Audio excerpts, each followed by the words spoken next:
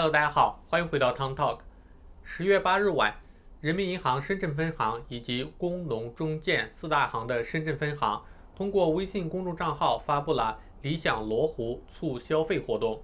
宣告数字人民币正式用于消费券场景试点。该活动于10月9日0点正式启动，申领对象为在深圳的个人，预约登记时需在深圳市行政区域内使用中国大陆手机号码和第二代居民身份证预约登记。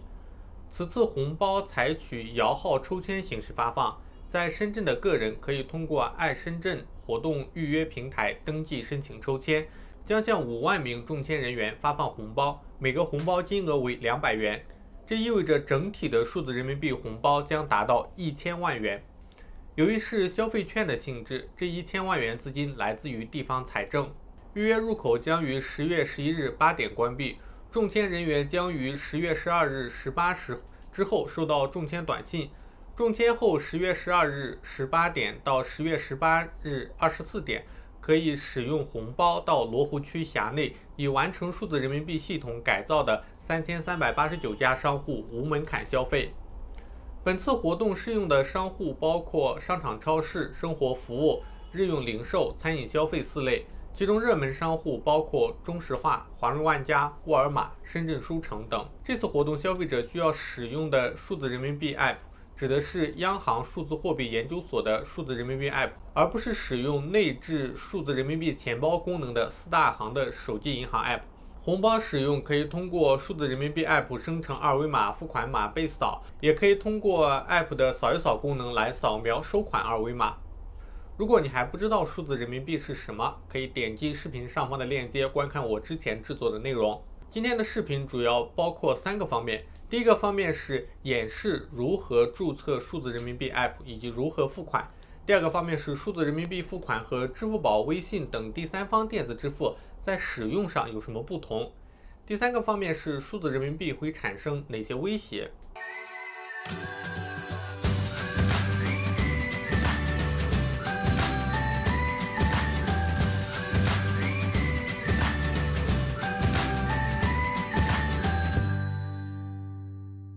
好，下面的话我向大家去演示一下数字人民币如何去注册及使用。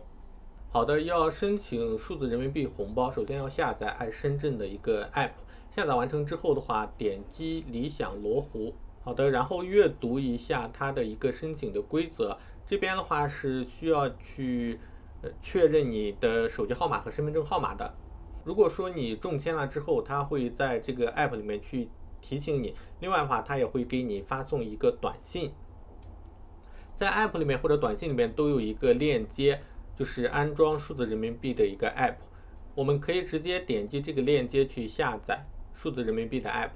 好，安装方法有2种，一种是安卓手机，一种是苹果手机。如果你是安卓手机的话，直接点击链接就可以下载成功了。那如果说你是苹果手机的话，是没有办法直接去安装的，因为我这边用苹果手机去测试，你在应用商城去搜索数字人民币是搜索不到的，所以说我们只能通过官方提供的方法，点击头像，然后选择兑换礼品卡或者代码。好，然后在跳出来的界面里面去输入提供给你的一个兑换码，然后输入兑换码之后的话，你的苹果手机就会下载数字人民币的一个 App。 好的，然后下载完 App 之后，我们首先去进行一个注册。注册的时候输入你申请的一个手机号码，然后去设置一个 App 的一个登录密码。好，设置完成之后，这边的话是提供一个工商银行的一个数字钱包，当然是4大行，有可能是建设银行、农业银行或者中国银行。好，这边点击开通。好，输入一下你的手机号码，点击下一步。好，设置一个钱包的支付密码。设置好密码之后，就会提示你已经开通成功。同时的话，你这边可以看到它的一个交易的限额，余额限额是1万，单笔交易是2000，每日交易是5000，每年交易的限额是5万。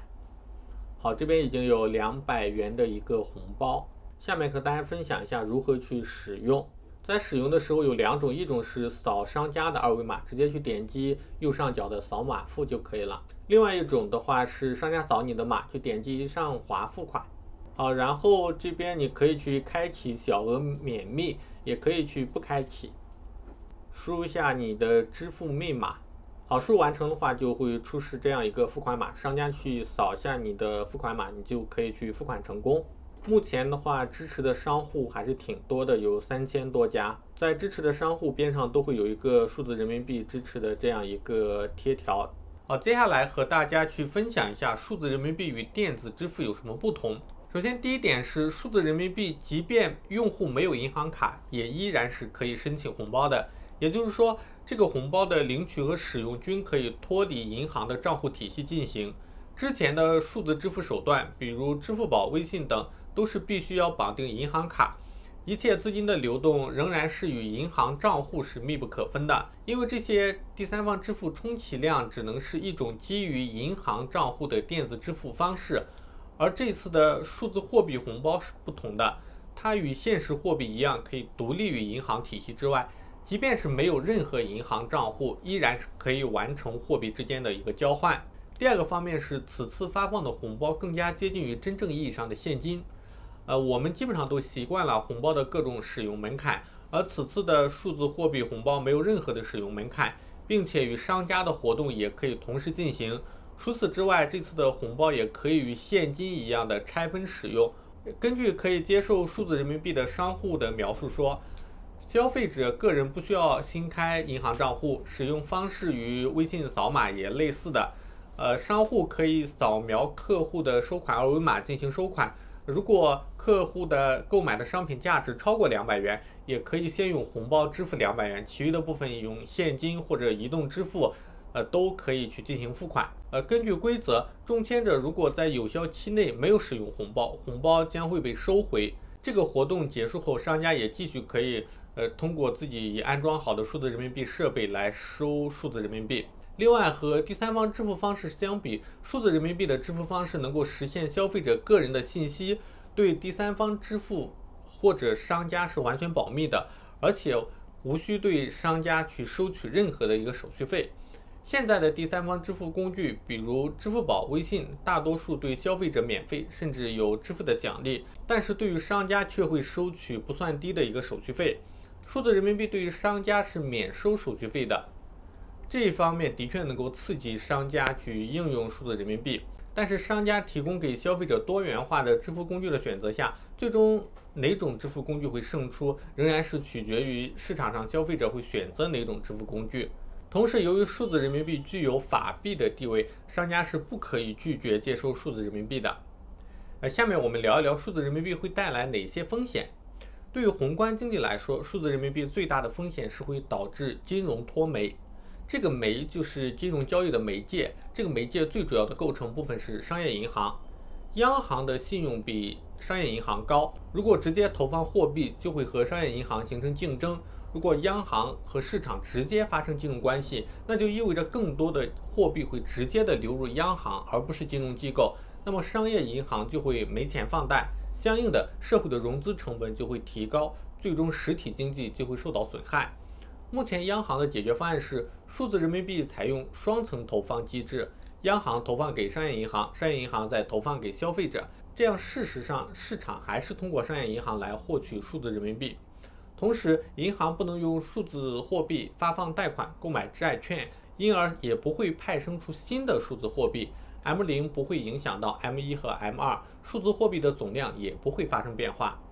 另外就是隐私的问题。根据数字人民币货币研究所所长穆长春的介绍，数字人民币的设计遵循前台自愿后台实名的原则，重在可控匿名。数字人民币的交易的去向在每个环节都有痕迹，可被追踪，但是交易的信息无论是商家还是银行都是看不到的，只有央行才看得到。但是大多数人的担心依然是挥之不去的，大部分人都觉得自己无法确认这种实名与可追踪会在多大程度上被执行，适用范围会有多大，有无严格的约束机制。另外，数字人民币是否会遭到网络攻击，个人信息是否会被泄露，财产安全性如何保障，这些都是势在解决的问题。如果这些数字人民币无法解决好，那么消费者在很大程度上都很难接受使用。值得注意的是，10月9号，美联储、欧央行、日本银行、英格兰银行、加拿大银行、瑞士国家银行、瑞典央行与国际清算银行一道发布了一份题为《央行数字货币基本原则与核心特征》的报道，共同拟定了央行数字货币的设计准则。